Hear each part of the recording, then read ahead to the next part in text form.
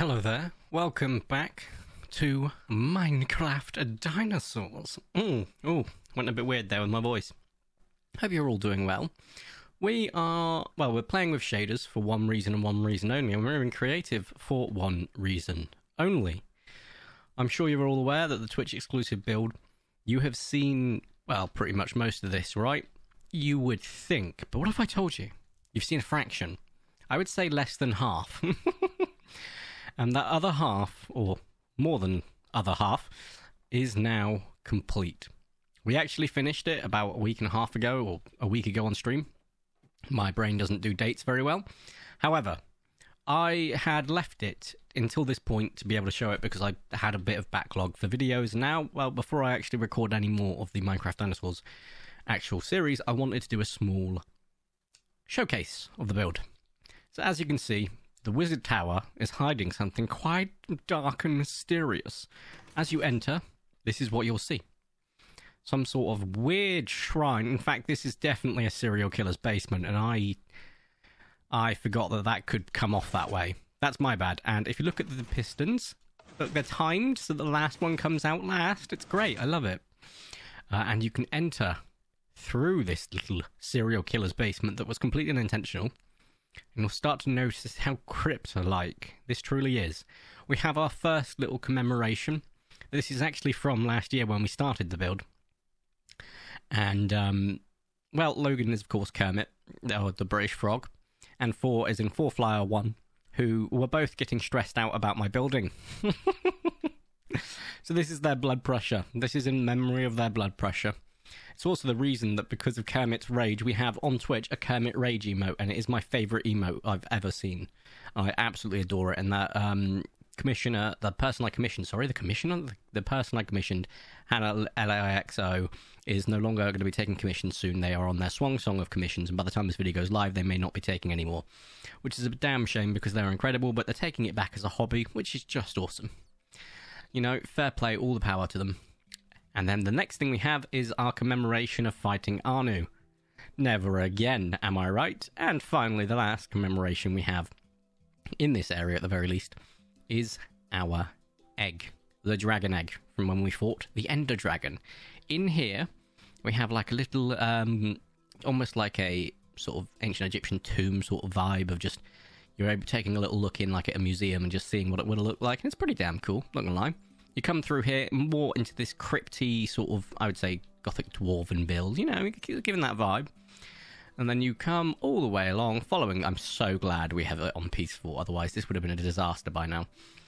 You come through here and you get led to a staircase. Now that looks, come on, don't lie to me, with shaders on, this looks ominous as all hell, right? Now you might be wondering what is in this place. Well, yeah. Now, there's a downside to using shaders. That is the abyss, as in, that is the edge of the world. I have completely removed the bedrock at the lower levels. So you fall, you drop to your demise. Now, this is when we actually finish the build. The in chat, 26th of May, 2023. So by the time this video goes live, that's been a couple of weeks ago. The actual vibe is a giant crypt with almost like a portal, as you can see, that's just leading into a very dark dimension where these skeletons are coming out and holding up this bridge because they're kind skeletons. And they've got what I like to call bendy and ink machine eyes. But when you fly past them, it looks like they're following you. And I absolutely adore that. It looks like wherever you're looking, they're just staring right at you. And that is, quite frankly, haunting and terrifying. Now we have these two towers in the middle of the map, the zone. And these towers actually take you down a level or down several levels all the way down to the bottom level, and they connect these different platforms. Each of these platforms has 2 plinths on it, and each of these plinths are effectively just commemoration plinths. So the idea is, using andesite, wool, whatever, you create a skeleton to commemorate something that has passed away. And of course we have lost Caffeine fairly recently, and Caffeine doesn't have a grave. So Caffeine will be getting a grave right here. So the idea is that rather than relying on that tiny little graveyard, every time we lose someone, we're going to create a little commemorative plinth. They'll get their own little commemorative episode, and then they will get their own commemorative tomb. So the tombs will go into the wall, figure out how we're going to decorate them at a later point, but something like that. So it's 3, it keeps it nice and symmetrical. I like it that way. Now, I am aware we might lose more than we currently can house, but I'm pretty sure we've got graves for everything else, and this is just an additional 6 graves effectively. And if we need to build more, we can certainly review where that space can go. But I am a massive fan of this build in shaders. Out of shaders, you can really see the difference with how much the stone doesn't quite match the volcanic brick sort of vibe. But with shaders on, it just looks great. But I will show you guys without shaders so you can get a better look of the entire map, however.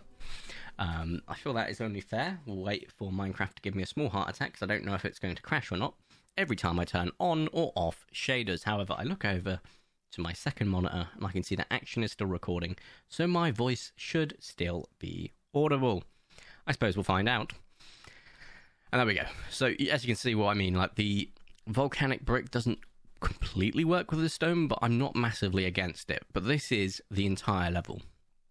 As I said, like the tower itself was less than half of the actual build, because I had to build all this skeleton, the concept of it, giving it a sternum, giving it its collarbone, everything, just by literally looking up ideas for a skeleton and then actually looking at my body. So what I would do is I'd put my arm outstretched and go, well, the shoulder's going up here and stuff like that, and it's twisting. And I think I did an alright job considering, you know. Remember, I'm not like a super solid builder. With creative, I can probably jump from a 3 out of 10 to a weak 6 out of 10. But I am honestly super duper proud of this build. It's genuinely brought me a lot of joy to build. I don't know what I was supposed to do with that. I feel like I could connect a little bit better, but no, we're not extending the build anymore. There was a point that I was just finding new things to add on to it, and I was like, no, there's no point. If I'm at a point where I'm finding things to add on, I think I'm comfortable calling this complete. Now, the idea is that we will continue doing Twitch exclusive builds, and they will use creative, and big episodes like episode 300 will have their own builds, and they will also use creative. But I'm going to be taking a break from doing this on Twitch for a while. Not super long, maybe a couple of months at most before we move on to the next build, which means I actually need your help. Not only can you suggest to me on Twitch what you think would be the next build, you can suggest to me on Discord and in the comments section what you think the next Twitch build should be. I might not use your idea, I might use some of your idea, and I might actually use your entire idea. I'm completely open to anything, and I do mean literally anything that within reason. Almost shoehorned myself into a problematic area there. But something just within reason. I'd be more than happy to try. I have seen something on social media that has given me such a buzz, like a small Instagram video of someone building a massive observatory. And within that observatory is hosted a map of the world on the floor. And I'm talking massive, with like 1,000 blocks wide. It's crazy, right? I think something like that would be so cool. But I'd want to keep it up to date, so I'd have to segment off the different ones. Like, so for example, you know, where I'm not going, like if I was to go over there, for example, and build over there, I'd have to make sure that the map that had that over there gets updated. But I think it's genuinely such a good idea, and I would be super duper chuffed to try it. But hey, that's just a thought from me. That's one idea, at the very least, and it uses a lot of maths, and I like that, or math. To Americans, that's the same thing. You get what I'm hitting at, and I get what you're hitting at. It's just a different way of saying it. We've, of course, got our rather creative build right here, and we are looking at maybe a pirate cove and a port over here and a pirate cove over there. And that will really wrap up this sort of section. We've got a smock build there, we've got all this space here, and we've got the space up there that we can start utilising and start just really branching out. Then the next parts after the smock build is obviously doing a bit more industrialisation. We've got so much space around here where we can just build things. And even up to here, all around here, we've got a dock over there, just a small dry dock, but like building like a little shanty hut, which I can do in survival, to be fair. It's not going to be too much of a problem, and actually reviewing the way that the pier looks, I think would be really cool. I would like, and this is a crazy concept, but I'd like to hear your thoughts. Eventually, I would like to build probably all the way over here, and it is some distance, and I appreciate that. So this might be episode 300 build, it might be our next Twitch exclusive build. I'm just putting it out into the ether to get some feelers, see how people feel about it. Something like here, a massive pier. and on that pier, building like a little playground, like festival playground. I don't know what they call them, fun fairs or a carnival or something. Do you like pier carnivals, or just a pier that we call in the UK, we just call it a pier? Oh my god, there's a cool pier. Stuff like that. Because the piers over here, for example, like Brighton, Blackpool, stuff like that, like they're genuinely so cool. And I think something like that would be so much fun to build. And I just want to incorporate a lot of, quite frankly, water-based builds, because I love building near the water. I think it's just so much fun. As well as building underground. Building overground, I'm all right with, but I think based on my builds recently, you can tell that I'm kind of a fan of building underground. I don't know what gave it away. But there is that, and I think it's just quite nice keeping some of the Minecraft scenery alive for it, effectively. I still need to fix that, but I will do that, I promise. And I will use Creative to fix those domes, because I hate them. Now, that being said, that's the Twitch exclusive build done, and I think I've been doing that for nearly a year. No, I'd say 6-7 months, maybe up to 9, who knows. Enough maybe for a pregnancy. So it's my baby, but it's been so much fun, and I think just being able to use Creative has helped me massively in terms of just giving me new ideas to try out.